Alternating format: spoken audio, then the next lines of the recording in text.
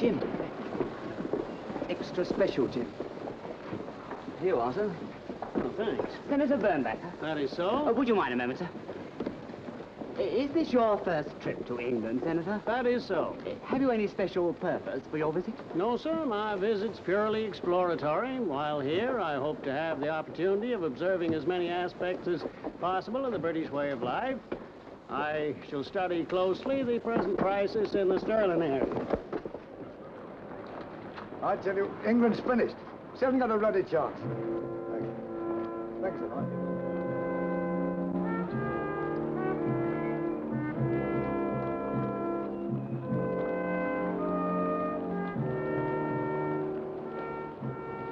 Little hope for England.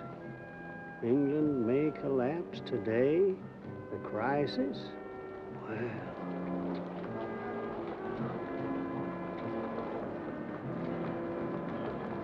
Well, I don't know. I still think England got a sort of a chance. Oh, thank heaven you at least have not been bitten by this bug of defeatism. I beg your pardon, sir? You said you still think England has a chance. Well, if it doesn't rain, I think we'll pull through. Ah, you mean the harvest? No, sir, I mean the oval wicket with 560-odd runs to make in the first innings. But if those off-spinners Be so find good, sir, as to inform me what in blazes you're talking about. Cricket, Governor. The final test. England versus Australia at the Oval. Cricket? Now that is illuminating.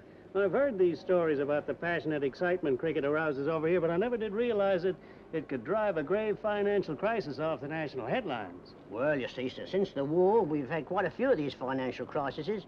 One a year on average. And we only get the Aussies over here once in 4. Perhaps that's what it is. But of course, a war, I grant you, it's different. But a crisis... Oh, thank you, sir. Thank you very much. Where to, sir? The cricket game.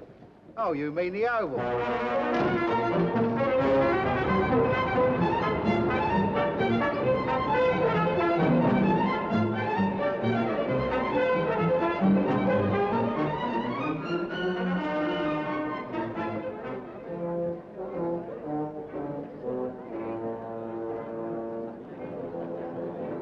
Excuse me, sir, please.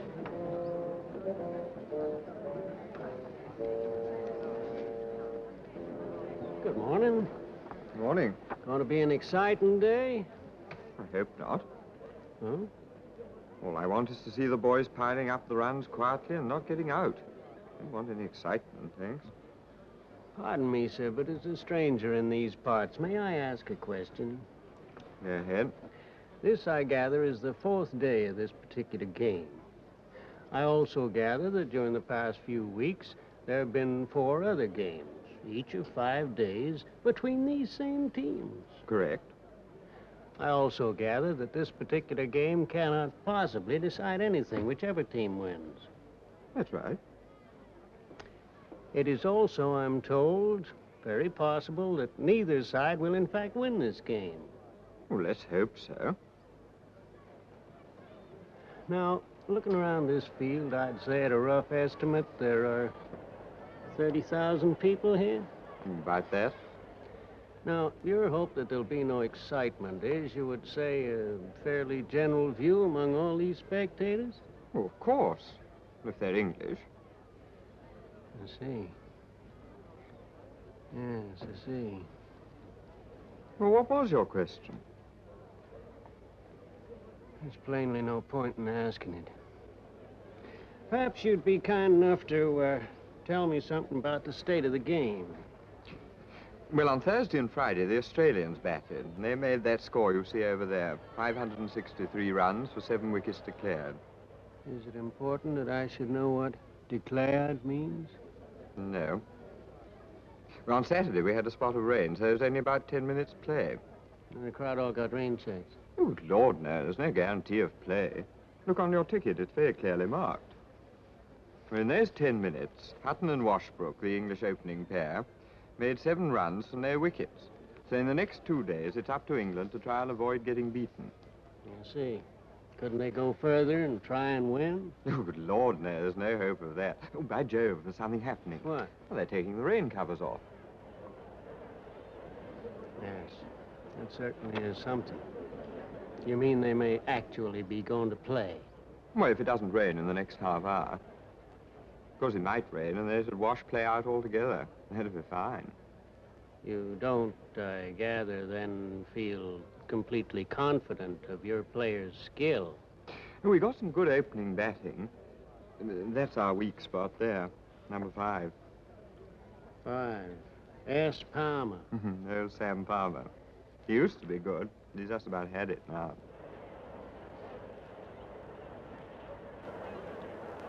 Who are you looking for, Sam? My youngster and his auntie, they're not there yet.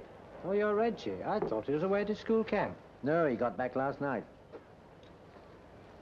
Listen, Frank, if Suddle or I go early, I don't want to see any square cutting off the fast bowlers. No. At any rate, not at the start. And if they bounce them, be careful. Don't try and hit them for 6. Okay, you're the boss.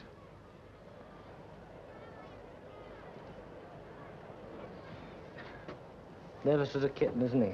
Well, you can't blame him, can you? How did you feel your first test? Like him, I suppose. Didn't know whether it was Christmas or Easter. Have a word to the lad, Sam. Right, Skipper? How's your Reggie getting on? Oh, wonderful. Really wonderful.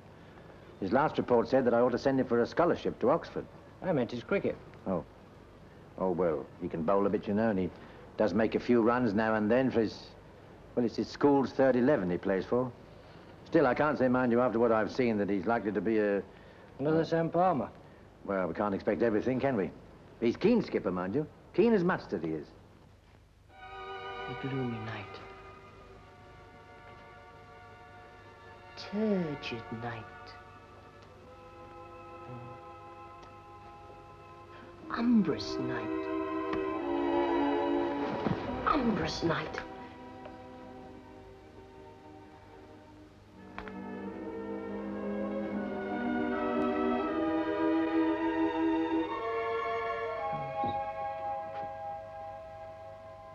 Ebon night. Ebon night. Reggie, you still here? I told you to go to the Oval and I'd meet you up there. Oh, hello, Auntie. What's the time? It's 11:20 and you'll be late now. Oh, they probably won't start on time. Oh, yes, they will. It's a lovely sunny day outside. Well, that doesn't mean they'll start on time, Auntie. The wicket's probably drenched. I don't know anything about that, but your dad's paid a lot of money for your seat and I'm not having you wasting it. What have you been doing, anyway? Oh. Well, I'll just go and put my new hat on. Are you ready? Yes. Well, it doesn't look like it to me. What about your hair? Oh, Auntie, who's going to worry about my hair at a beastly cricket match? Beastly cricket match? I'll thank you, Reggie Palmer, to remember that you're the son of a very famous cricketer who's playing in probably his last test match ever. And it's up to you to say the least of it, to show him enough respect not to sit in the expensive reserve seats at the Oval looking like a dervish. Now, you go up to your room this minute and comb your hair. Phoebus has fled, and ebon night has locked the shutters of my dread, locked the shutters of my heart. And when Aurora's opal light, through open portals, oh no, dash it, the ruddy shutters. Reggie. Well, that's a nice way to comb your hair, I must say. Come here. Auntie, are you sure you want to go and see the whole day's play? Of course I'm sure. Why? Well, you know you're as bored by cricket as I am. Shh, Reg, you mustn't say that. It's wicked. But you admitted it, Auntie, don't you remember? We were at Lord's that day. You Well, I said wasn't to me... myself at Lord's that day. My feet were terrible. Anyway, this is a test match. Well, that's worse. 5 ruddy days. Reggie Palmer, how dare you talk like that? This is cricket. Why, it's an institution. It's historical. Well, it's been going on for hundreds of years. And, well, we're going to the Oval now, and that's flat. Come along. Oh, dear.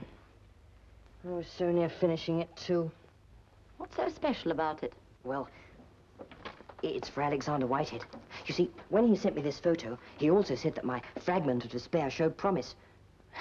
Only the last 3 stanzas let down the rest of it. So I'm rewriting it. And the trouble is I have to send it off to him tonight because he's flying to New York on Wednesday. Please, Auntie. All right, Reg. You can finish it. Oh, Auntie, thanks awfully. But mind, as soon as it's done, you're to come up to the Oval. Half an hour or so should be safe. Your dad's not in till 3rd wicket down. Still, I wouldn't put it past those Australian fast bowlers to do hat tricks and things. That reminds me, What do you think of this? Oh, I think it's marvellous. It sort of, well, suits your style so well. Yes, I thought so. Thank you, dear. Your dad was funny about it, you know. Oh? Well, he doesn't know the difference between a Paris model and a plastic pixie hood. Very well, then. Half an hour. And mind, if your dad finds out, I don't know a thing about it. Don't worry, I'll read up the papers. Anything I miss, he won't catch me on. I've often done it before.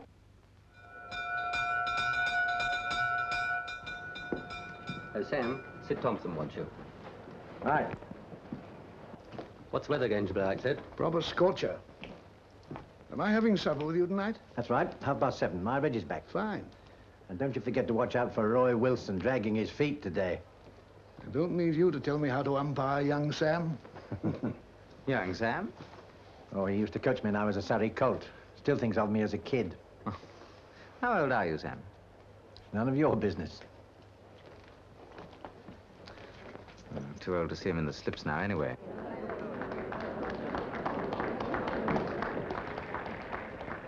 Anything on your mind, Sam? Oh, I was just wishing I was 20 years younger, that's all. I shouldn't worry. You're just as good as ever you were. Come on, Cyril. Let's get out there. And good luck. See you both at lunch.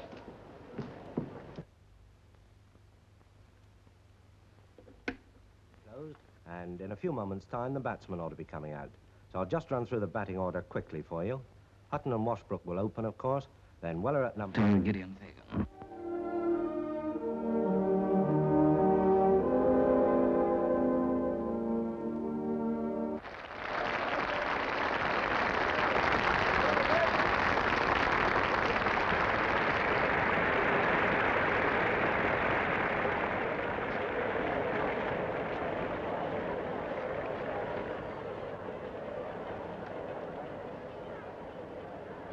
Talk about jitters.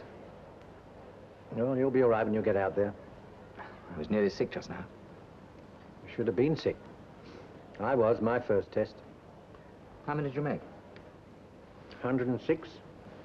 Gosh, I envy you. Envy me? Well, you've done it all. It's all behind you. Whatever you do out there won't make any difference. They'll just say, good old Sam. Pity he got out, but you can't make runs every time. That's all you know. Did you read Ned Albion in the Record this morning? No, what did he say?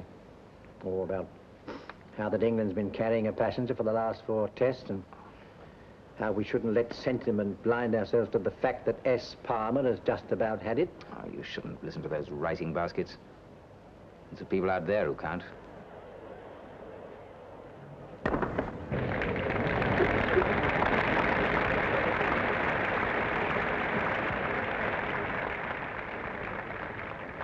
Looking for Cora? No, my youngster and his aunt. Who married, Sam? No, widower. How did you know about Cora? Oh, I've been to the Stag and Hounds, too. And she told me you and she were pals. She didn't tell me about you. Why should she? I've only been there twice. Funny you're not telling me about meeting you. Mad on cricket like she is. 4 to Hutton, then. Makes him 7. England 12. What makes me sick is before the war, you could walk in there and get 6 for a quid. Now you need a wheel. He moves in fast. He bowls to Washbrook, and Washbrook's head sits straight into second slip's hands. Washbrook's out. No ball. No, he's not. He's all right. Disturbing, though. England want a quiet morning. Time and wickets Morning, are as Tom. important as runs. at Small this stage of Scotch, the game. Cora. But with England 12 for no wicket, then we return light programme listeners to the studio. Oh, Lord, I can't take these test matches. They just about kill me. Sorry, dear, what was it you said? Small Scotch, please. Nah, it doesn't make any difference. Doesn't sound as if he's going to stay long. England all out before lunch, if you ask me. You don't want to talk like that, Mr. Crawshaw. That's defeatist talk, that is. Well, I mean, what have we got to come after these two? We've got a lot to come, if you ask me. That'll be 2 shillings, dear. Well, of course, there's always Dennis. But this new chap, this Frank Weller, this one that's coming in next, I reckon he won't make many runs. Oh? And why do you reckon that? Well, I mean, after all, what do we know about him? Quite enough, I should have thought. 3rd in the batting averages and 100 for Lancashire against the Aussies. Ah, but a test match, that's different. This temperament you wanted a test match. At least that's the way I see it. I expect that's the way we all see it, Mr. Willis, dear. But there's nothing to say he hasn't got temperament till we see, is there? He was in here last Thursday, Cora, did you know? He was in here again Saturday, as it happens. Nice-looking young chap, don't you think? Oh, well, it depends what you call nice looking, doesn't it? She's blushing. Cora's blushing. I don't know what you mean, I'm sure. Oh, Cora, we thought you had eyes for only one test cricketer. She's gone up in the batting order and down in the age group. Very funny, I'm sure. All of you.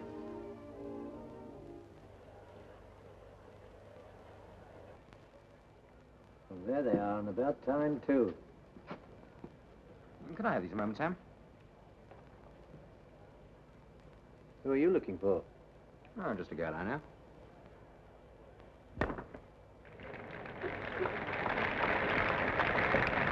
Oh, ever so sorry. Not at all, ma'am. Think nothing of it. What was that applause for? The batter's just hit a high fly off a foul ball. The batsman has just hit a 4 off a no ball. Oh. Can I have a look, Frank?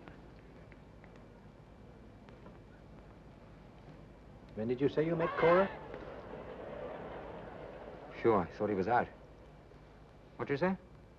Cora, when did you say you met her? Oh, about a week ago. Can't get over her not telling me anything about it. Who courting, Sam? Courting? Me, with a boy of 17? What's that prove? That I'm too old for those sort of larks. Huh. Oh, it's just that I go into the old stag now and then, and Cora and I, well, I'm a sort of uncle to her, if you know what I mean. And she tells me that... Gosh, this is it.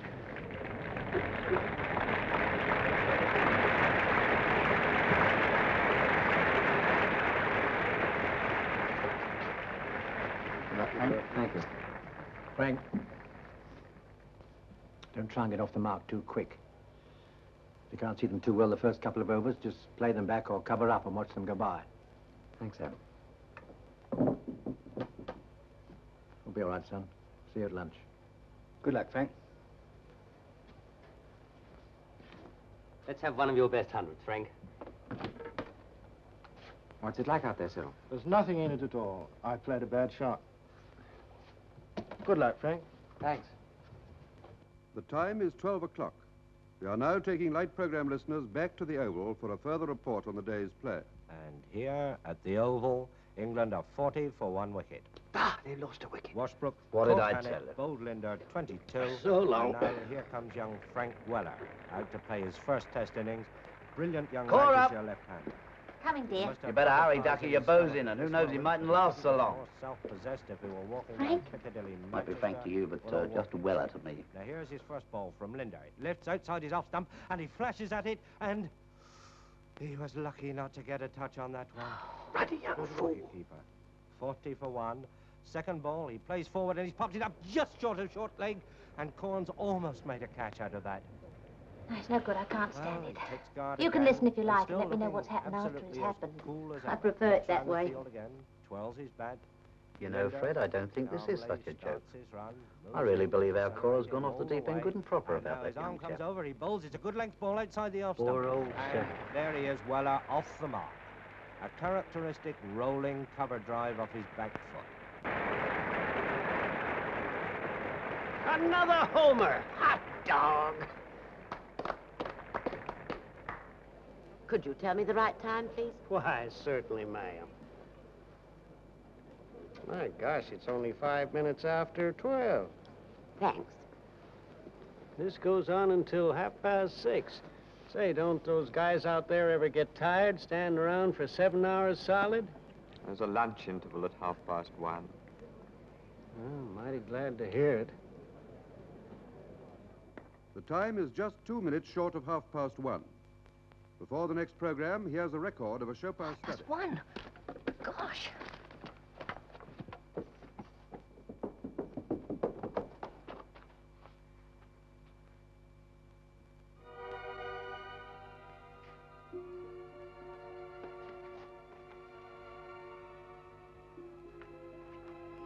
Yes, of course.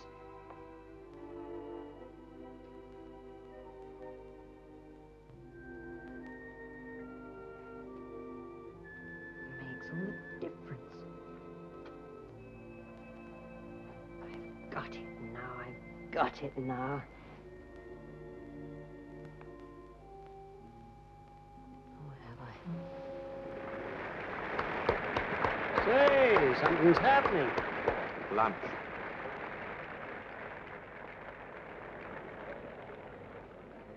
Tell me, is there a quick lunch counter at this stadium?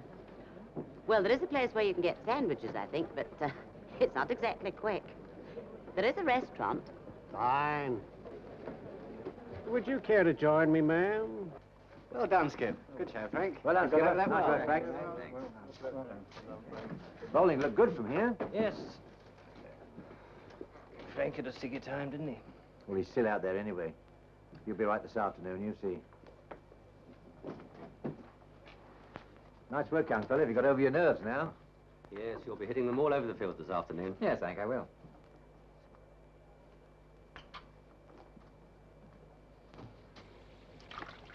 Oh, I forgot to ask you, Sam. Are you taking this coaching job at Eton? No, I've turned it down, Skipper. I thought you liked the idea. Well, I did in a way, yes. It's a good job, mind you. I'm not saying it isn't. I like coaching youngsters, and I'd still be with cricket, but we can't always do what we want to do, can we? I don't see why not in this case. Well, look at it this way, Skipper. If Reggie's going to get on and perhaps go to Oxford, he might be meeting some of these young lads from Eton and making friends with them, perhaps. And then if he's got to say who his dad is, well, see my point, don't you? Not entirely, Sam. I think you forget the world's moved on a bit since you were Reggie's age. Oh, I don't know. Young chaps are much the same today, I'd say, Skipper. Still rather sensitive about their dads having the right sort of job and all that. No, I've bought myself a sports goods business. You're going to be a big businessman, are you? Oh, no, I shan't have much to do with it. I've no head for business, never had. No, it looks as though I'm going to do a lot of gardening for the rest of my life. Sam, I'd like to meet you, Reggie. Would you really, Skipper? Well, I'll bring him up to the dressing room at lunchtime tomorrow, if you like. That'd be grand. He'd be really thrilled to meet you. A light laugh on thy lecherous lips, my crushed heart bleeding in thy hand. Gosh, just about perfect. Just about perfect. Lovely talk and no error. Oh, hello, Auntie. Hello, Auntie, indeed. I thought you'd got yourself run over or something. I'm awfully sorry I got stuck again. In fact, I got stuck several times. I quite forgot the time. What is it? 7 o'clock. Oh, Lord, it isn't. You mean it's over? As if you didn't know. Oh, I didn't, honest, I didn't. Well, what happened?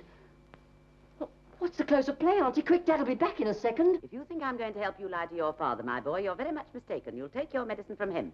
Of all the disgraceful things to do. And your dad's last match, too. Did he bat? Well, luckily for you, he didn't. Well, what's the score, Auntie? What's the score? I've got to make sense when he comes in. Oh, please, Auntie, I really didn't know I was doing it, I promise, and I don't want to upset him. You don't either, do you, Auntie? You're a wicked, naughty boy. England made 320s, something for 2 wickets. Right. Did you bring the paper in? No, I didn't. Oh, Lord, you'll have to tell it to me then. Who made the runs? Oh, Lord, my feet. Who made the runs, Auntie? This new chap, Weller. He made 120. Uh-huh. Not out? No, he was out. How? Here, take this. How was he out, Auntie? Oh, he was caught. Where? Silly boy, how do I know where? By that chap who stands right at the bowler, I think. Mid-off. Was it a good catch? Well, he caught it. Anything sort of thrilling happen? Thrilling. In a test match. Don't think it'll rain tonight, do you, Sid? Shouldn't think so. Wind's from the north. Go in, go in. Shall I tell him I'm ill or something? You'll do no such thing, Reggie Palmer. You'll have supper with your dad and Mr. Thompson and make the best of it. See? You didn't have any lunch, I suppose? No, Auntie. Oh, yes, you did. But you had it with me and an American gentleman in that restaurant across the road, remember? It was cold meat and salad and a very nasty trifle. And it cost the American gentleman 16 and fourpence, which was just about 8 and fourpence too much. Yes, Auntie. Reggie! Are you there, Reg? Oh, Lord. I hope I can make sense. Hello, Dad. I'm sorry I didn't get a chance to bat. No, I wasn't. How did you get back so quick? Oh, we caught a bus all right. Oh, you must have been lucky. When I left, there were still queues a mile long. Oh. Come and meet Sid Thompson. Sid, this is my Reg. Glad to meet you. Yes, he looks like you, Sam. Oh, I can't see it myself. More like his mother, I'd say. Enjoy the game today? Yes, yes, very much. What's this, Reg? Oh, just something I wrote this morning before I went to cricket. What's ebone? Eben. It's ebony, but you can say eben in poetry. Can you now? Well, this is quite something. You like to read it, Sid? It's a poem. No, not me. Not unless it's about cricket. Cricket? Poets don't write about cricket. Come and help me lay the table. Have a drink, Sid. You know where it is? Skipper batted well, didn't he? Yes, so did Weller. Yes, after lunch. No, he wasn't very good before lunch, was he? Nervous as a kitten. Just like me, 24 years ago, practically to the day. Well, you made 100 in your first test match too, didn't you, Dad? That's right. And you'll make 100 tomorrow in your last, I bet. I was in quite a stew when Weller got out like that. If Dennis had gone quick, I wouldn't have fancied going in tonight just before the end. It was a good catch, wasn't it? Good catch. The one Weller got out to at mid-off. If that's what you call a good catch, now I know what's wrong with your fielding. A child of 6 couldn't have missed it. Besides, it wasn't mid-off, it was mid-on. Oh, yes, that's right, mid-on. Oh, for heaven's sake, Reg. Haven't you learned the difference between mid-off and mid-on yet? Well, it was a bit difficult to see from where we were, you know, Dad. Well, they were good seats. They cost good money. Oh, you're back, dear. That's good. Hello. What was wrong with the seats, Ethel? Nothing was wrong with them. Why? Well, Reg said he couldn't see very well. Oh, well, now you come to mention it. He did have rather a big man sitting in front of him. Well, that shouldn't have made any difference. That stand is tiered. Well, this man was very big. He was almost a giant. Oh, Sam, my feet, they're terrible. What with the heat and the crowds and queuing for that tube for half an hour, I'm fair worn out. You said bus, didn't you, Reg? I meant tube. Who's been giving me the tail, Reg? You or your aunt? Me, Dad. You didn't go? No. What was the matter? Didn't feel well or something? No, I was writing, you see, Dad, and I forgot the time. Forgot the time? Well, that's true. When you're writing, I can't explain it, but you get so worked up and so, oh, I don't know, what like being drunk is, I imagine. And it's as if there isn't such a thing as time. Do you understand what I mean, Dad? I might have been batting today, you know. Yes, I know. For the last time in a test match. And I wouldn't like you to have missed that, Reg. Even if it was only just the one ball, I wouldn't like you to have missed it. Stupid, I know, but that's the way it is. You coming tomorrow? Oh, yes, of course I am. Well, you're going to miss Frank Weller, then. And we'll have plenty of chance of seeing him in the future. Dad, I'm awfully sorry, really, I am. It's all right, Reg. And the next time a thing like this happens, don't tell me any more stories. Makes me think you're scared of me, and I don't like that. I don't like it a bit. Sorry, Dad. Remember that. Aren't you having one? No, I've got to think of tomorrow. This is good, is it, Reg? Well, I think so, Dad. I'm sending it to Alexander Whitehead. Aren't you troubling Mr. Whitehead a bit too much? Well, he's always saying in the papers how he wants to help young poets. Oh, that reminds me. Do you mind if we look at the television tonight? They're doing a one-act play of his, and I do want to see it. Yes, well, I like a good play, especially when it's short. Supper's ready. Good evening, Sid. Evening, Ethel. And if Mr. Whitehead does buy that poem of yours for £100 or so, I'll trouble you for 15 shillings of it, because that's what you owe me for your seat. I hope there's enough, Sam. Anyway, you at least had a good lunch, which is more than Reggie and I did. And what did you and Reggie have for lunch? Go on, Reggie. Tell him. Well, go on, silly. Tell. You haven't forgotten, have you? Oh, Auntie. Oh. So you found out, have you? Well, don't blame me, for I had nothing whatsoever to do with it. Oh, no. I know, Ethel. I can see that. Found out what? Never you mind. And what was the tale you wanted him to tell me about lunch? Will you be quiet? Fine pair. Conspiracy in my own family. You silly boy. How did you give it away? You did. I did. Well, I like that, You I said must Weller say. was caught by the chap who stood to the right of the bowler. Well, Ethel never could tell her left hand from her right. Isn't that so, Ethel? And how's the world been treating you these days? By kind permission of the third programme of the BBC, we are presenting tonight a comedy in one act by Alexander Whitehead, entitled Follow the Turtle to My Father's Tomb. The cast is as follows. The part of Godfrey is played by Valentine Dial. All right. The part of Antonia Thank you, Mr. Holmeston. by Mrs. Catherine Levitel. Michael. And before we begin, I would like to warn you that we do not consider this play suitable for children. Oh, good. The scene is limbo. The time is now, or perhaps yesterday, or possibly even tomorrow. Limbo? Where's that? Sort of hell. Oh, how nice. Come. Come. Who are you? Lucasta! Parthenope! Antonia, what do you want with me? An answer, an answer. We await your fateful answer, just as the hinge of fate swings the future like an unhinged brain. Which of us do you love? Antonia? Lucasta? Penelope? Which? Ah. How came I here? I suppose the surgeon's knife slipped somewhere in the neighborhood of my gallbladder, dividing all the gall into 3 parts, which is now the bright sword of the Archangel Michael, poised over my dead skull like a single blade of the Aurora Borealis. And the swabs, which the theater sister littered on the dunes of my belly, Well, now litter this sky like bellying clouds.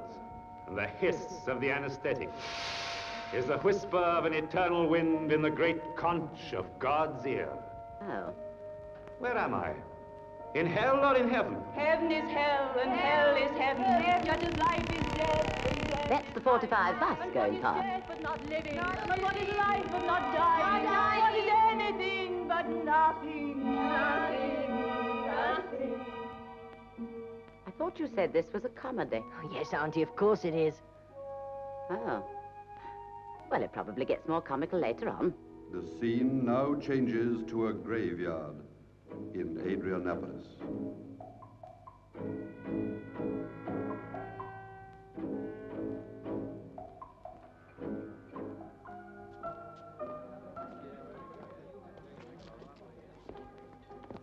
I don't think I'll come in, Sam. I'll say good night. All right, Sid. I'm sorry about the play. A bit above our heads, I'm afraid. I can see why they said not for children. Good night, Sam. Thanks for supper. You're welcome. Good evening, Mr. Palmer. Good evening. Good night. Thank you. Good evening, Sam. Going to beat your own record tomorrow? I hope so. Last orders, ladies and gentlemen, please. Last orders, please. There you are, dear. Thank you. Hello, Sam. Hello. Another Guinness, dear? No, I've had my 2, dear. We'll have this one on the house to celebrate Frank's 100. Oh, well, I don't mind if I do. Here, put a little something in that to take home, will you, dear? You're just in time. Mild and bitter? No, I'm off it tonight. I'll have a lemonade or something. Not on the house, either. Did I love you, or you, or you? Or all 3 equally? A direct question demands an answer as direct. Say, say, say.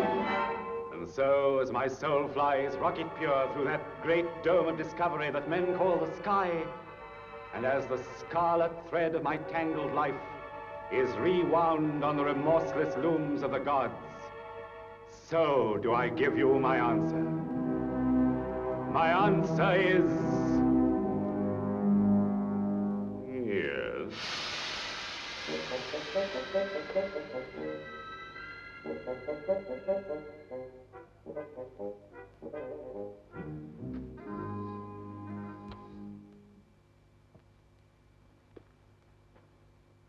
Oh, that was wonderful, Auntie. Yes, dear. Wonderful. Imagine his answer being yes. Oh, I think that man's a genius. Time, please. Good night, Cora. Good night. There you are, dear. Have it on the house. Watch your step, Daisy. Oh, Mr. Arbone will see me home, won't you, Dax? Not tonight, Daisy. Good night, Cora. Good night. Good night, Mr. Simpson. Good night, dear. Time, gentlemen, please. Not you, dear, of course. I didn't know you met Frank Weller. Didn't you? Good night, Cora. Good night, dear. I thought I told you. Didn't you know? Didn't I?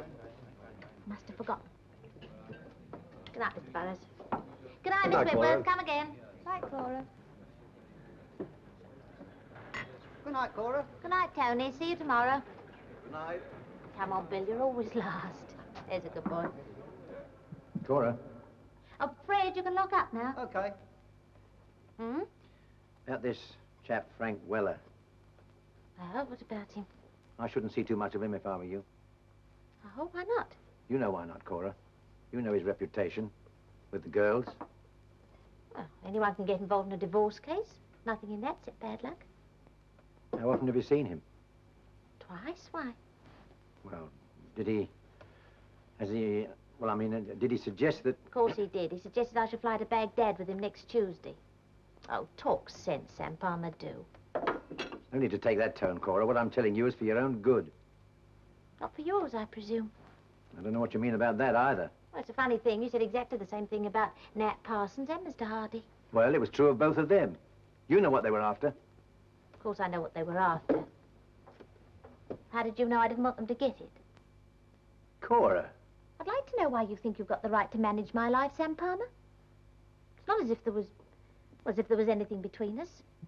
For the last 2 years, you've just stood at that bar, gooping away and making goat's eyes every night of your blasted life whenever you were in town. And apart from a few kisses under the mistletoe at Christmas and some mushy letters that don't say anything more definite than, I wish I was back at the old stag again, nothing's happened. Nothing at all, nothing. And yet if I so much as look at another man, you talk as if I was tottering on the brink of the bottomless pit or something. Well, I don't know, I'm sure. I'd just like to know what I'm supposed to be doing while you're waiting around there to make up your mind. Put a veil over my face, crack a bottle over the head of the first man who tries to be a bit friendly with me. You behave as if we were married or something. Well, we're not married and we're not all something either. And if you want to know where I'm going next Tuesday after hours, I'm going to the Spotted Dog with Frank Weller. And after that, anywhere else he wants to take me. Perhaps even to the bottomless pit, who knows? And now time was up 5 minutes ago and I don't need any more help, thank you. And if you don't want to get me into trouble, you better buzz off. Well, I don't know what to say, Cora. I don't know if there's anything to say.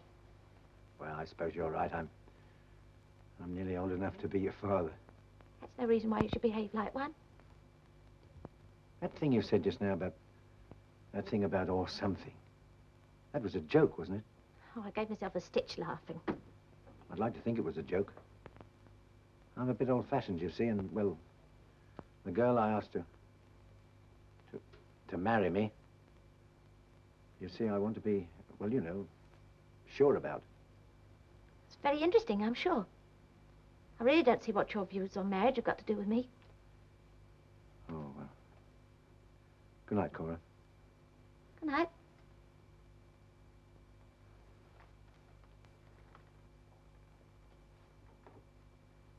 How many runs exactly did Frank Weller make today? 120. I'm going to double that tomorrow. Well, we'll see, won't we? Yes. We'll see.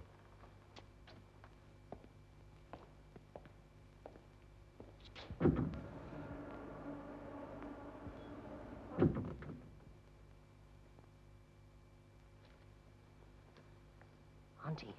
Hmm? Do you think I dare ring him up? Ring him up? But they never give you his number. Well, I know the number. It was on his letter. But you can't go ringing up famous authors in the middle of the night, love. But it's not the middle of the night, and I'm sure he wouldn't mind. After all, I only want to tell him how much I enjoyed his play. No one could object to that. Well, I know I wouldn't. And then I could just slip it in about sending him the poem, and then I could be sure he'd read it, couldn't I? I don't know, I'm sure. Well, Henry's only told, I think, only about 9pence. Reg, I'm not at all sure about this.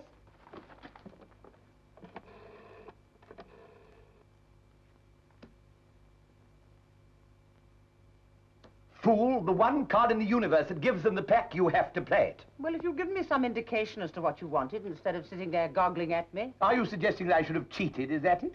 Well, you usually do. What an absurd idea. Pay no attention to my secretary. Her sense of humor is roughly as acute as Nero's. Partner, may I go out? No! Yes. Damn, answer it, will you, Fanny? You answer it, you're nearer. My secretary. Hello? Yes, this is Alexander Whitehead speaking. This is Reginald Palmer. Reginald Palmer. Yes, I sent you some poems the other week. I just rang up to tell you how much I enjoyed your play, Follow the Turtle to My Father's Tomb. Yes, it was on television tonight. This is entirely your fault. I'm in the clutches of a hysterical fan. Oh, thank you so much. No, I'm afraid I didn't see it myself. I was working. Did you know they were televising Turtle tonight? No, were they? You're sacked. You sent me some poems? Oh, yes, yes, of course I remember. Yes, I thought they were excellent. Oh, thank you so much, Mr. Whitehead. For heaven's sake, rescue me, Fanny. As a matter of fact, the one you told me to rewrite, I'm sending down to you first thing tomorrow morning. Yes, I'm afraid I missed the last post. Oh, that's splendid. I tell you what I'll do. To be quite sure that I get it, I'll have my secretary, Miss Fanshawe, pick it up herself from the post office on her bicycle. No, no, she won't mind at all. It's only 2 miles. Not all of it's uphill. Hurry up, Alex. Yes, well, I must get back to work now. It was most kind of you to call. We must meet sometime. Oh, I'd love to, Mr. Whitehead. Yes, I could come down to Henley any time. How about Wednesday morning? Your plane doesn't leave till 4 p.m., does it? This juvenile delinquent seems to know more about my movements than I do myself. I think I shall engage him as my secretary. Well, I'm afraid Wednesday won't be any good. It'll have to be tomorrow. Alex, what are you doing? I must see him now. If I don't, he'll start a Down with Alexander Whitehead club or something. I shall be coshed coming out of the Athenaeum. I'm afraid the evening won't be any good. Better make it the morning. About 11.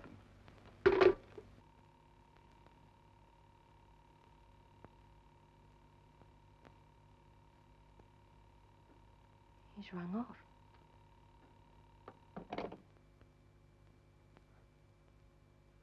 I think this must be the most awful thing that's ever happened. Well, you can't go, dear, and that's flat. But if I don't, he'll think I'm terribly rude. Ring him up again. Tell him you've made a mistake and you've got another engagement. To go to a cricket match, would think I was mad. Don't you realize, Auntie, this man is the greatest poet since Shakespeare? I can't insult him just like that. I don't care who he is, dear, or what he is. But, Auntie, Hello, Sam. Hello.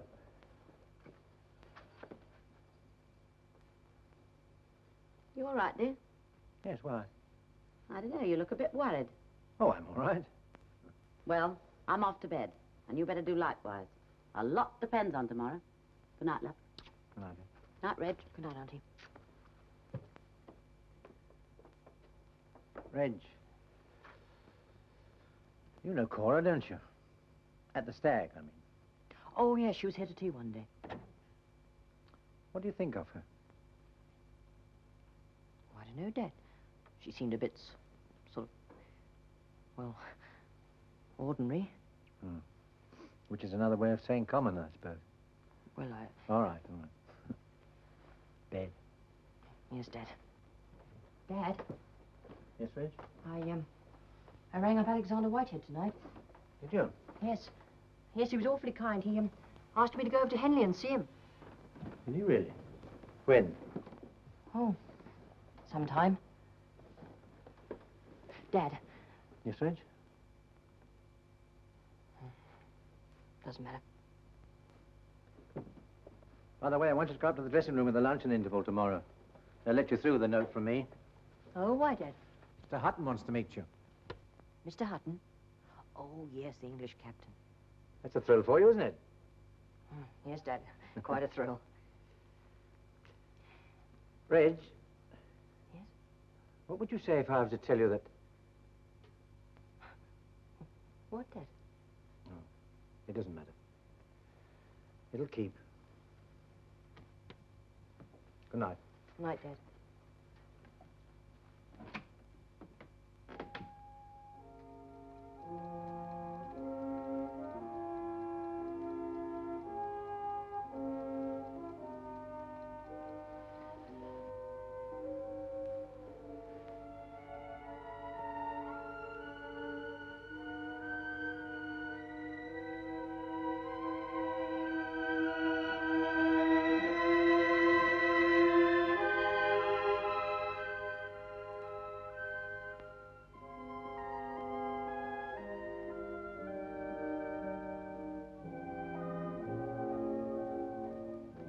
Morning, Reg. Morning, Auntie. Oh, I'm glad you got your blue on. Makes you look almost human. You telephoned that Mr. Whitehead yet? No. Well, it is a bit early. You can do it after breakfast. Morning, Ethel. Morning, love. Oh. You didn't sleep well, did you? What makes you think that? Well, you don't look as if you did. Well, I did, anyway. You should have taken one of those pills. How can you expect to make runs if you don't get to sleep? Now, stop it, Ethel. Do you mind? Well, I was only saying I that- know what you were saying, but I said stop it if you don't mind. I don't want to be reminded of what I've got to do today. Very solid, dear, I'm sure. Well, I'm glad you got your new suit on. This is what you're going to hand in at the door, Reg.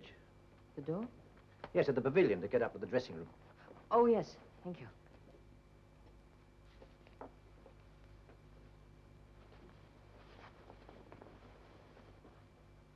Dad, I've got to tell you something. Yes, Reg? Last night you said I wasn't to tell you any more stories. You said I wasn't to be scared of you, didn't you, Dad? Yes? Well, then it's this. I'm not going to the Oval this morning, Dad. I've got to go to Henley. Don't listen to him, Sam. He's talking nonsense. It isn't true. Did you know about this? Well, I knew it was in his mind, but I never thought... How can you go upsetting your dad like that? This morning of all mornings, asking him to let you do something he knows out of the question. I'm not asking him to let me do something, aren't you? I'm telling him I'm going to do something. Oh, you wicked boy. How dare you? Let me handle this, Ethel, if you don't mind. Now, let's get this straight. Why have you got to go to Henley? To see Alexander Whitehead. Oh. Do you remember promising me you'd come to the Oval today? Didn't promise, Dad. I only said I would. You only said you would. Do you happen to remember why you said you would, or have you forgotten me telling you it was important to me that you should be there? Today of all days. No, Dad, I hadn't forgotten. I see. Well, there's no more to be said, then, is there? Have you got your fare? Yes. Do you know how much it is? Yes, I've got enough to get there anyway. How are you proposing to get back? I don't know. I thought I might hitchhike. Or perhaps Mr. Whitehead might... You can give me the change this evening. Thanks, Dad. I think it's the most graceful, wicked, cruel thing I've ever heard. Yesterday was bad enough, but this... All right, Ethel. Off you go, Reg. Go on, catch your train.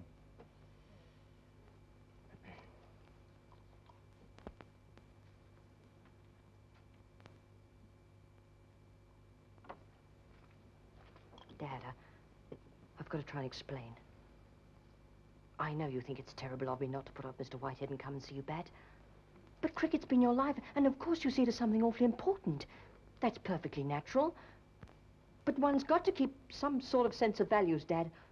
After all, it is only a game, and you can't compare it to, well, to the more serious things of life, like the things Mr. Whitehead stands for.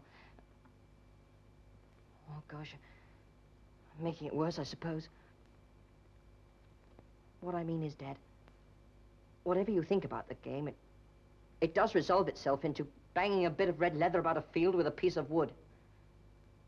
And you do it well, and I do it badly, and I'm sorry. But I don't see why I should have to give up the chance of my life just to go and watch you doing it. Oh, I'm sorry. I've said a lot of things I didn't mean to say. Only they were in my mind, you see.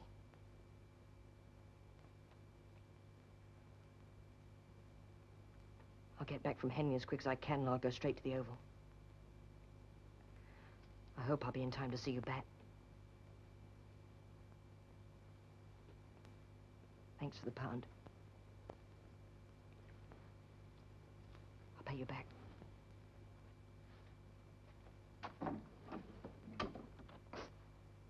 Well, Sam Palmer, how you could just sit there and let him say that, Answer that, will you, Ethel? It'll be Sid Thompson. I'm giving him a lift up to the ground.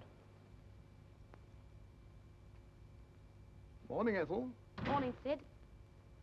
What was your Reggie doing, running out of the house like that? He nearly knocked me down. Dreadful things happened. I'm that upset, Sid. Really, I am. Do you know what that wicked boy's gone and done now? He's upset... Ethel, if you're coming with us, you better go up and get ready. All right, dear. Is it going to rain, Sid? About tea time, I'd say. Better take my Mac, then.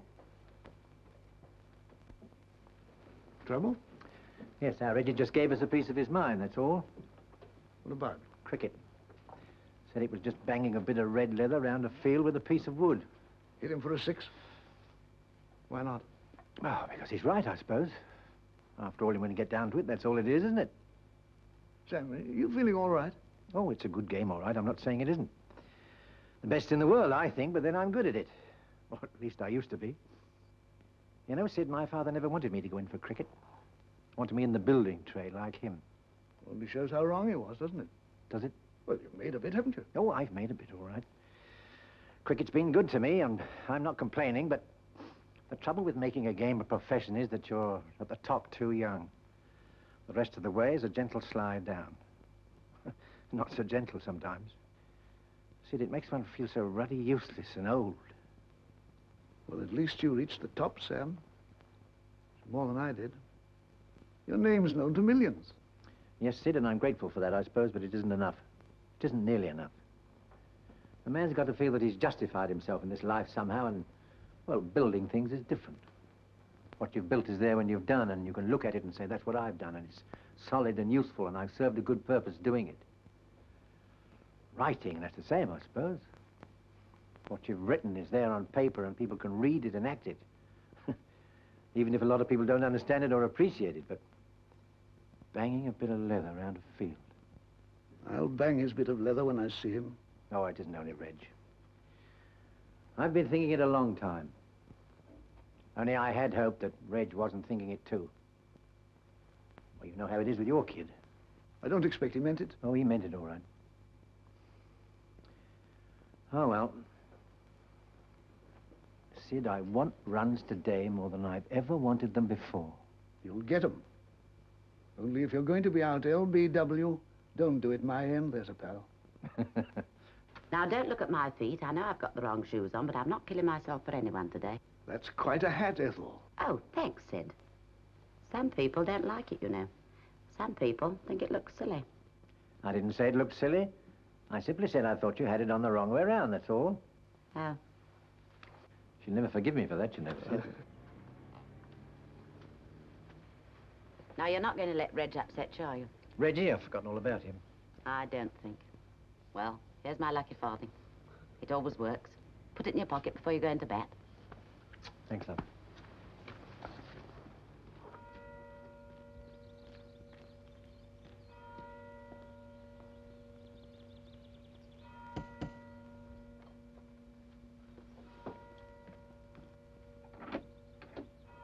Yes? My name is Palmer. I have an appointment with Mr. Whitehead. I think there must be some mistake. I'm his secretary, make all Mr. Whitehead's appointments for him. Oh, but I've come all the way from London, especially. When did you make this appointment? Last night on the telephone. Oh. Oh, yes. I think he told me something about it. Won't you come in, Mr. Palmer? Thank you.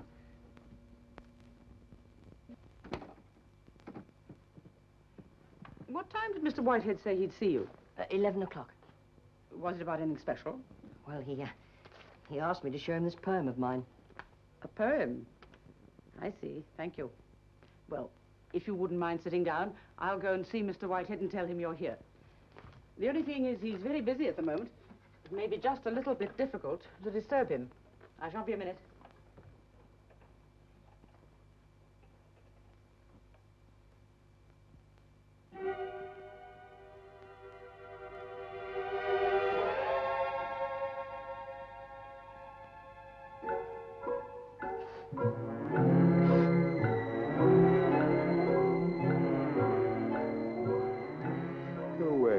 Time to surface, Alex. Alex!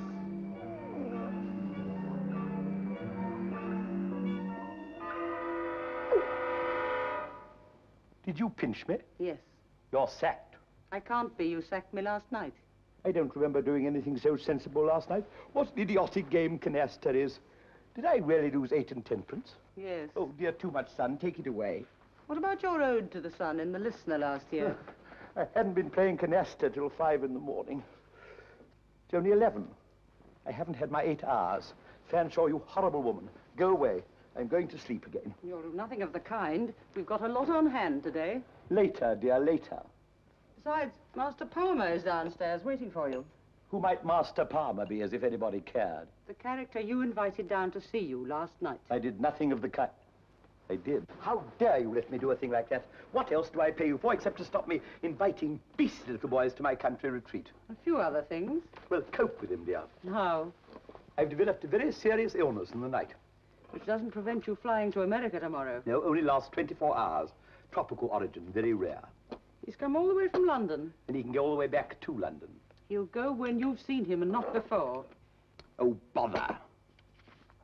That was his poem. He wanted you to comment on it. I have commented.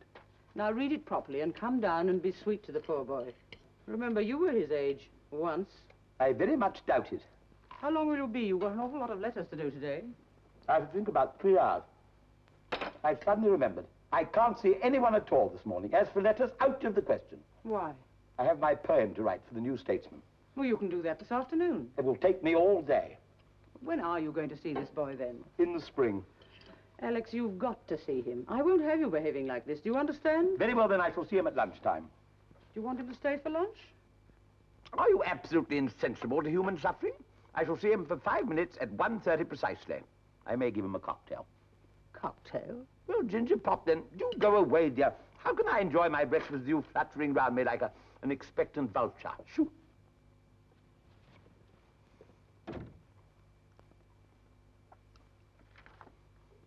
Ebon Night. T.S. Eliot, Wheeler, Eliot. Oh, it's rather good.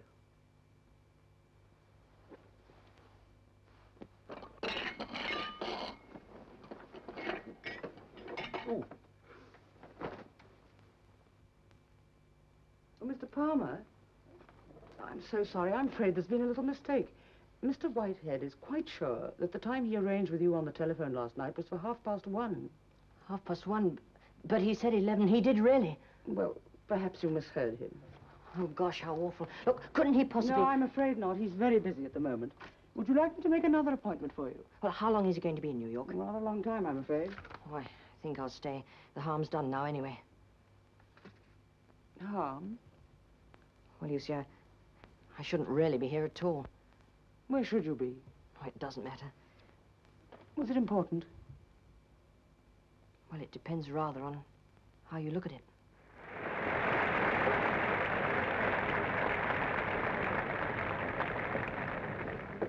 Good morning. Good morning. Good morning, ma'am.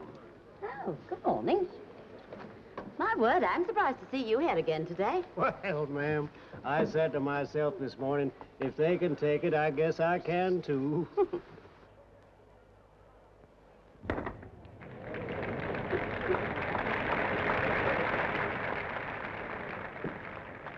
Hello, Sam.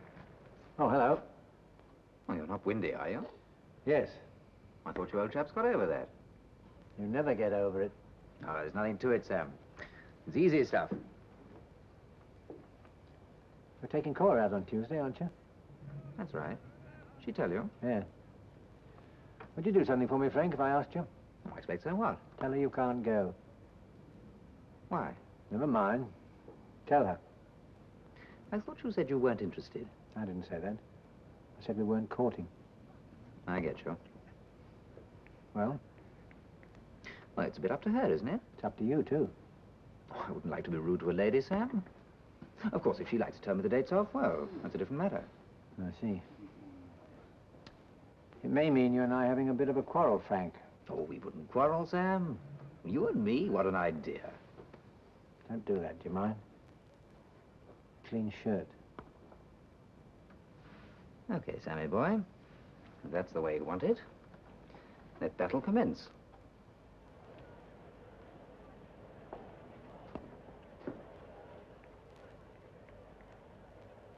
In half an hour's play this morning, then, England has scored 23 more runs without losing a wicket.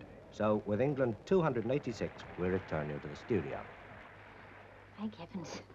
Poor old Sam is having to wait for his knock, isn't he? Bet he's twittering up there on that balcony, poor old chap. Well, Sam Palmer? That's right. Well, of course, he shouldn't be playing at all by right, should he? I mean, look what he's done so far this season. He's passed it, there's no doubt about that. I reckon he's got a pal on the selection board, all right. Can I have another gin and tonic, please? Isn't that funny? We're right out of gin. But that bottle up there's nearly full. I said we're right out of gin. Why don't you try the Red Lion? They'll serve anybody there. Good morning.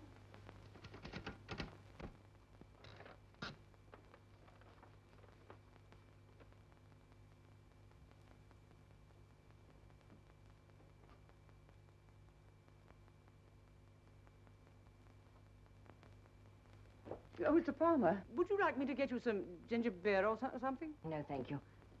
These notices are wonderful, aren't they? Yes. Did you see what they said about him when he won the Peabody Prize? Oh, yes, I did. The grand young man of English poetry. Yes, that was quite a long while ago. I say, aren't you ever scared of being his secretary? Scared? Well, I know I would be. I'd be scared to even talk to him at all in case I was interrupting some inspiration of his. You've added a new terror to my job. I can assure you it has quite enough terrors already.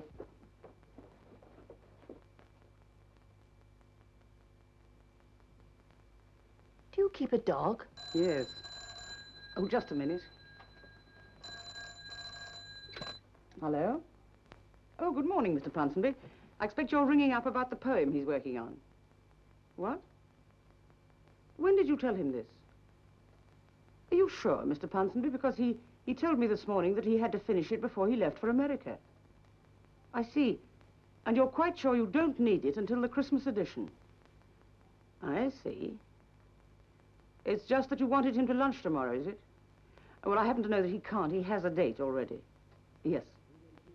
Yes. Thank you so much, Mr. Ponsonby. Goodbye.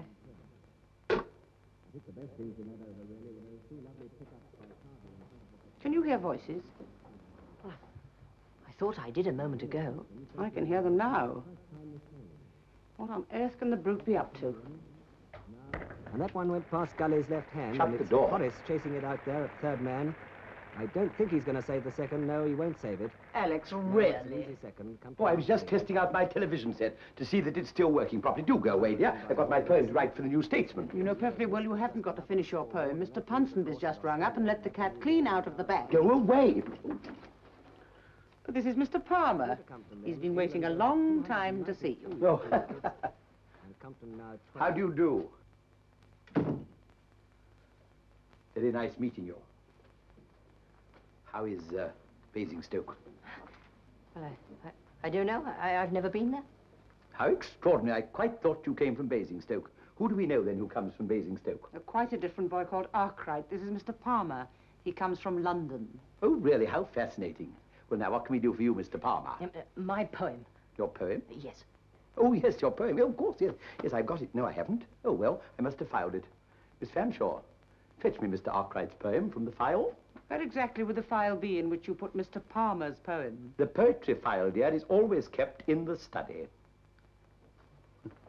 Dreadful old muddler. Have a cigarette? No, thank you. No, of course not. When I read your poem, I liked it very much. I thought it bore allow traces... me, sir. Oh, thank you. I thought it bore traces of the near... all the way. Is that a wicket? No, a boundary. Oh, thank heavens. Hitting about like that all over the field as if this wasn't a test match at all. There are only 2 wickets down, you know, but we could still lose this match. 2 wickets? Dad's not been in then. No. Now, what did you say? I didn't say anything, Mr. Whitehead. Yes, you did. I heard you distinctly. You said, Dad. Palmer. Yes. You're Sam Palmer's son? Dear fellow. Oh, my dear fellow, do sit down, please. What must you think of me keeping you waiting like that? It's all that idiotic Fanshaw's fault. Fanshawe? Fanshawe? Yes, what is it? What on earth do you mean by not telling me who Mr. Palmer was? But I did. You did nothing of the kind, dear. You never said he was Sam Palmer's son. Here we have Mr. Palmer coming all the way down from London. Why have you come down from London? What on earth are you doing here with your father going into bat at any moment at the Oval? I thought it was more important to see you, Mr. Whitehead. More important to see me? Are you out of your senses? Couldn't your father get you a ticket? Oh, yes, I've got a ticket, all right. You don't mean to say you're going to waste it. Do you realize that I applied over 6 months ago for a ticket? And if it hadn't been for that idiotic Fanshawe bungling the whole thing, I should be at the Oval now. You wouldn't see me for dust. I didn't bungle it. You were unlucky in the draw, that's all. But it's a very funny thing that Christopher Fry got his ticket. That's all I can say. Very funny indeed. My dear young fellow, you mustn't waste another moment. You must rush back to London at once and pray you'll be in time to see your father. You couldn't give me a ticket, I suppose. Well, I have got a letter to get me into the pavilion. I know. I'll use that and you can have my seat. Wonderful. Come along. Alex, for heaven's sake. Alex, your letters. Don't talk to me about letters, dear. I've got a ticket for the Oval. Pull that string, will you? Kill yourself. Remember, it's only a game. Philistine! Fool! Well, the way some people drive. So you want to be a poet, do you? Yes, Mr. Whitehead. More than anything else. Very commendable. Far too little poetry in the world.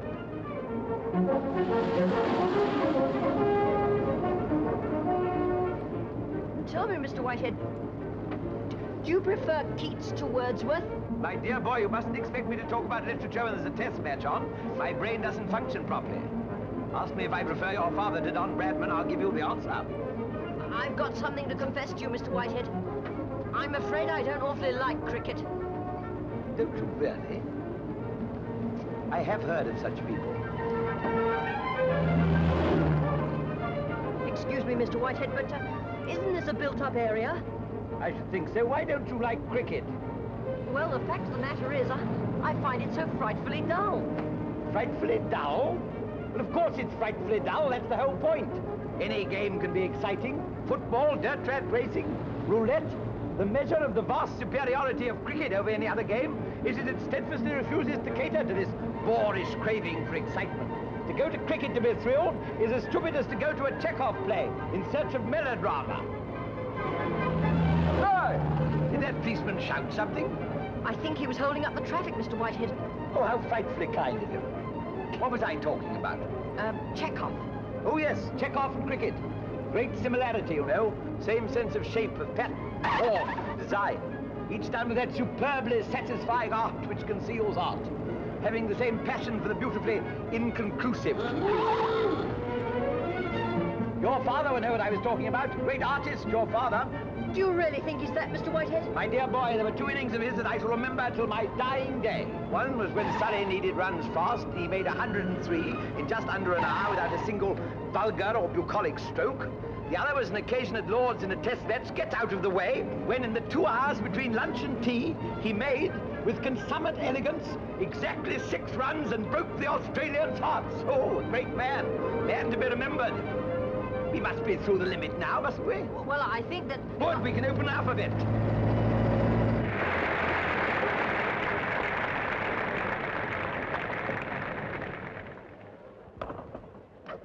Oh, good shot, sir, good shot!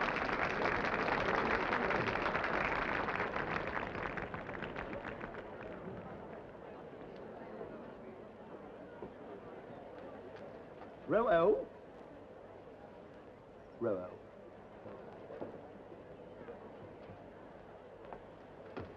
Oh, Hey, what the really? heck? Look here, this seat's taken. It is indeed, madam, by me. You can't come barging in taking any vacant place, you see. You ought to know better.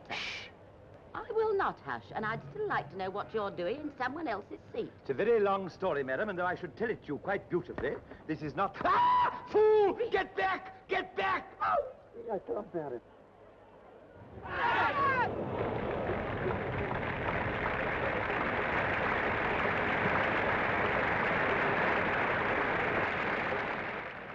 Well, he must come in now. They can't make him face that last over. Why don't those beastly umpires call the luncheon interval? Well, if that's what you all want, so why don't you shout at the beastly umpires? Shout at the umpires? It's an interesting idea. I must try it sometime. Too late now. Let's hope they send in somebody else. Good luck, Sam. Thank you. Best of luck, Sam. Good luck, Sam. Now, don't worry. It's a nice, easy-paced wicket. Thanks, Dennis. No, it's him, I'm afraid. Excuse me.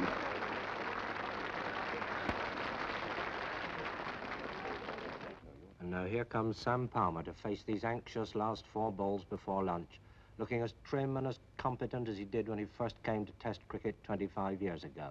A bit thicker, perhaps, but just as reliable and as reassuring looking. Looks round the field, plots the fieldsman in that experienced cricket brain of his. And here's his first ball from Linder from the pavilion end. Not out. He's hit him on the pad and appealed for LBW. Not out. But it was a very close thing. That was a very confident appeal. Nevertheless, he gives another tug at that cap of his, pulling it further down over his right ear, as if it needed it, and settles down to this next ball from Linder, who comes in, bowls to him on a length on the leg stump. He pushes it safely down there to forward short leg. Just 2 balls to go. Here's the first of them. Linder from the pavilion end, bowls to him, and he shoulders arms, lets it go through outside the off stump. And now the last ball before lunch.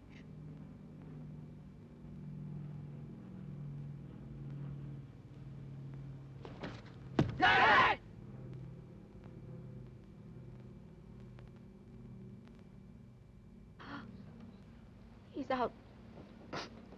Sam's out. Poor Sam Palmer. LBW Linder, naught. You can feel the disappointment for him all the way around the ground. That then is England 316 for 4, and we return you to... But wait, just a moment. Look at this. The entire Australian side is lined up in a corridor down from the wicket, and they're cheering Palmer as he walks back to the pavilion. And all the way around the ground, people are standing up cheering. Hutton stands back to let him go up the pavilion steps first. Get out, Sam! Get out,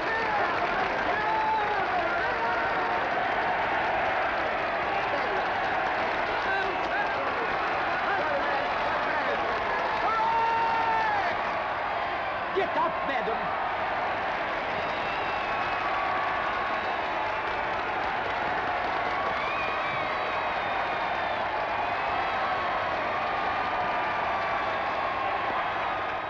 But he didn't score. I've never seen a crowd swarm over the ground like this before the end of a match. He'd made 300 runs. They couldn't have given him a grander reception. And now, although he's gone into the pavilion, the applause is still going on as fiercely as ever. I don't think any of us here are ever going to forget the last couple of minutes.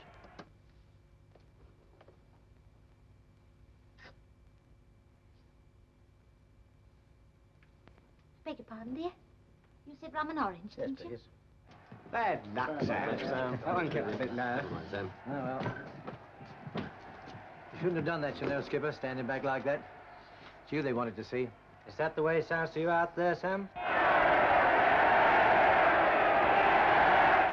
Someone to see you, Sam. Right. I don't believe you're right, Dad. It didn't look out to me. I was out all right. Sid doesn't make mistakes. Now, Skipper, this is my Reggie. Delighted to meet you. How do you do, sir? Looks like a cricketer, Sam. I know, it's a pity. Why pity? Well, he's going to be a poet, and he ought to look like a poet. Deceptive appearance, eh? Come back 5 minutes before start of play and we'll have a little chat about Tall Man. What about Tall Man? Never you mind. Dad, I've, got to ask someone to dinner. Well, your aunt won't like that. Don't give her time to do her shopping. Who? Alexander Whitehead. You don't mean it. Yes. He isn't coming. Yes, he is. What do you mean he liked your poem so much? Oh, he hasn't even read my poem. At least I don't think he has. He wants to meet you. He must be crackers. Oh, and, here's your pound back. I didn't need to use it after all.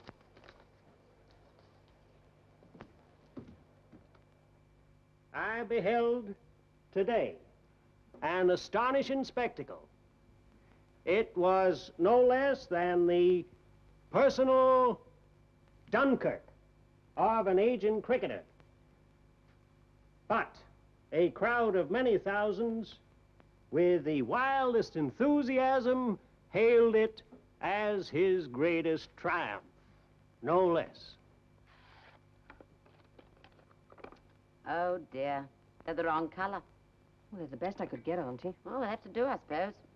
Really, Reggie, I do wish we could have had a bit more warning. Oh, he won't mind. He's very bohemian. Bohemian? That means caviar and champagne. Auntie, Mr. Hutton told me today that Dad had given up that coaching job because of me. Is that true? Well, he did say something about it being a bit awkward with you going to Oxford and everything. I see. We've got to get him to take that job, Auntie. And how, I should like to know. You know what it's like getting your dad to do anything. Mules aren't in it. Well, you and I can manage it together. A conspiracy, Auntie. Probably unlike that little conspiracy of ours last night, eh? Do help me, Auntie. Will you? All right.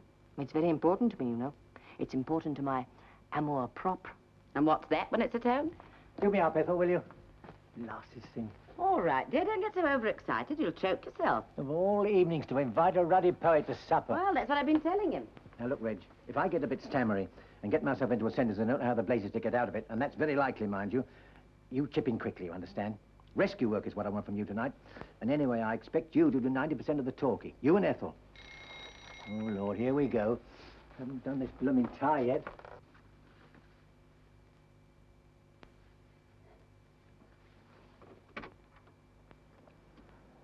Well, I never, if it isn't you again. What are you doing? Are you following me about? No, no. This is Balmoral, isn't it? Of course it's Balmoral. Now, you be off or I'll call the police. But I've been invited. Oh. Oh, it isn't. It couldn't be. Mr. Whitehead. Oh, do come in, please. How dreadful. Whatever must you think of me? I'd no idea. Oh, you're dressed. Will the great man be dressed, too? Do you mean my brother? Hello, Mr. Whitehead. You wretched boy, why didn't you warn me? Look what I'm wearing. Oh, please, Mr. Whitehead, don't you worry one bit.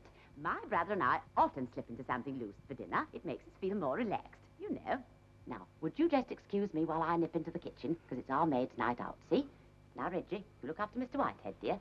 In here, Mr. Whitehead.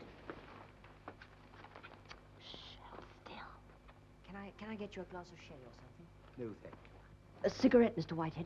No, thank you. Reggie, it's quite on the cards. I'm going to make an embarrassing spectacle of myself tonight. I'm absolutely paralyzed with nerves. I once met Jack Hobbs, you know, and for 10 minutes I could do nothing but make incoherent clicking noises, which luckily he took to be my observations on the weather. If anything like that should happen tonight, I want you to help me out. This is my father. Dad, Mr. Alexander Whitehead. How are you?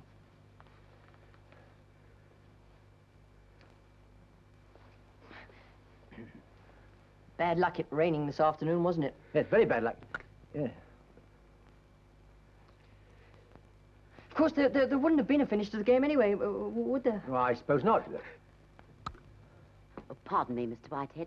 Reg, would you come and help me, please, dear? All right, Auntie. Excuse me.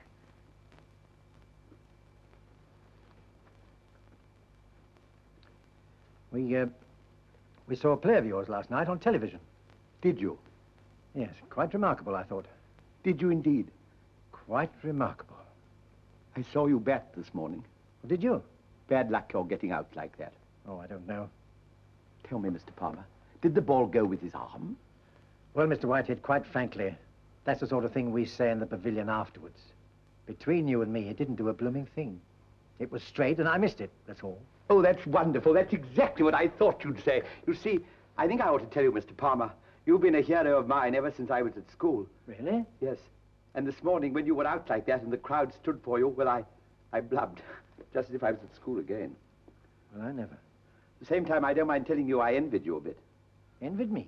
Your choice of professions. You see, others aren't quite so rewarding. Well, take my own, for instance. I mean, when the time comes for me to retire and I write my last play, if I'm bowled for a duck on the first night, I don't quite see the audience standing and cheering me for 5 minutes. Yes, but your profession, well, I mean, it is a profession. After all, what you do lasts. What I do, or what I have done, rather, well, there's nothing to show. Nothing to show, but you're out of your mind. I beg your pardon, Mr. Palmer. It's just I always get so excited about this. You see, it's the old argument of the non-creative artist being forgotten, while the creative artist lives on. Well, am I what was it, a non-creative artist? Of course you are, but now tell me, Mr. Palmer, do you think Paganini's forgotten? Is Pavlova? Is Nijinsky? Is Garrick? Of course they're not. The non-creative artist has it over the creative artist all the time, because what he's done or has done must go on getting better and better as the years go by until a legend of greatness is built up which goes far beyond the actual truth. Do you think Paganini was as good as all that? Of course he wasn't. It's just that his legend has grown up with the years, just as your legend will grow up until in 50 years' time you'll be enthroned on Olympus between Don Bradman and W.G. There won't be any legend about me, Mr. Palmer, because I've left a record behind for posterity to read and probably sneer at. They can't sneer at you, Mr. Palmer. That's why I envy you so deeply. Well, I can't say that I've understood everything you've said, Mr. Whitehead, and one or two of those names you mentioned just now, I have to confess I wasn't too sure of myself. Still, coming from a man like you, that's quite a comfort. Quite a comfort. Because I don't mind telling you, I've been worrying a bit lately, and this damn collar's too tight. Take it off. I think I will. Mr. Palmer, I want to ask you something really important. Do you hold your hand further over for the hook? Oh, no. Never move your hands for any stroke. Now, look, I'll show you. Now, this is my grip. I suppose it isn't what you call classical, but still it works. Now, for a hook, I put my foot across and hit into it, like that. I wonder if I might try that while it's still fresh in my mind. Yes, do. Now then, get the grip right, that's right. Thumb over, that's right. Now, foot across, and that's not bad. Now, try again. Thumb over, get that grip right, that's right. Now, now hit right into it. I'm frightfully sorry. Oh, that's all right, never mind, I always hated it. Now, I don't think you got that quite right. Just let me show you that again. Dinner's quite ready. Oh, my best Chinese vase. Sam Palmer, how could you? I'm afraid I did it. Oh? Oh, well, Mr. Whitehead, it doesn't matter a bit, really. Where's your collar? I took it off. It's more comfortable. Well, shall we go in? I still don't see how you get any force into the stroke without changing the grip. Well, it's all a question of timing. Excuse me? You mean like this? Oh, that's all right, Mr. Whitehead. Now, watch my hand. Oh, hello, Cora, dear. Could I see Sam a moment, please, Miss Palmer? Well, dear, he's just at dinner and we've got rather an important guest. Well, I only want a word. Just one word. All right, dear. I'll tell him. Sam, it's Cora. Can you see her for a minute, dear? Hello, Cora. I don't want to interrupt you, Sam. I just wanted to ask you if you were coming to the stag as usual tonight. No, I'm sorry, we've got a guest. Well, tomorrow then? I don't know, Cora. Not sure that I like the idea of standing at a bar, gooping away when I'm not wanted. Who says you're not wanted? You did last night. I didn't. I said it's all you ever did, that's all. I never said I didn't want you to do it. Oh. Well, that's all I have to say, except I was sorry about your innings, Sam. I don't mind telling you, when you got out, I was that cut up, I cried. Seems to have been a lot of crying around here this morning. Right in Niagara, all over the country. The chap on the wireless said that it was the same as if you'd made 300. Well, I want you to know, Sam, that's the way I felt about it. Only you didn't need 300. Only 240. You remember? You said that you doubled his 120.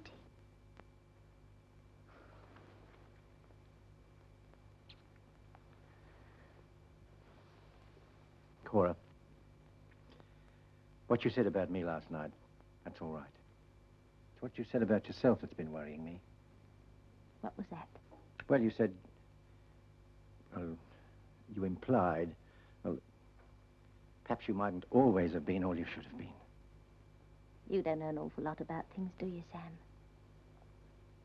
Well, I promise you that in that respect, I'm no better and no worse than 99% of the rest of the old human race. Oh, don't quibble, Cora. Would you like to swear to me this very minute that there's never been anybody else? Well, I don't know if you've got the right, Sam. Oh, go on. Yes or no? Which is it? No. Swear? Swear. Oh, my dear. Mr. Palmer, I've got it. I really believe I've got it. It's Cora, isn't it? How are you, Cora, my love? I'm very well, thank you, Mr. Whitehead, dear. Are you staying for dinner? I do hope so. If so, my cup of bliss will be full. No, I'm afraid not, Mr. Whitehead. I have to get back to the stag. Oh, what a shame. Now, look, Mr. Palmer, if I hold my hand like you that... mind going back in the dining room, Mr. Whitehead? My sister will be getting a bit fussed. I'm just coming in, and I'll show you in a minute. Do you know Mr. Whitehead? Yes, he used to come into the Green Man at Chelsea quite a bit. How well do you know him? Sam Palmer. Auntie says you're to come because the soup. Oh, Reggie. Well, there it is, Reg, for better or for worse. What do you think? For better. Good night, Sam. I'll see you at closing time to help you with the washing up.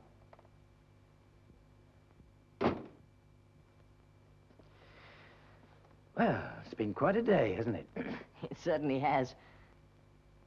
Dad, Awfully sorry about the things I said this morning. It's all right. Can't help the things we feel, can we? Yes, Dad, but, you know, I'm not so sure I do feel them anymore. You know, it's a funny thing, Reg. When Sid Thompson lifted his finger this morning, I thought to myself, this is it, Sam Palmer. This is the finish. Well, you know, I'm just wondering if it wasn't really the beginning. Oh, I am most awfully sorry. Oh, yes, you are.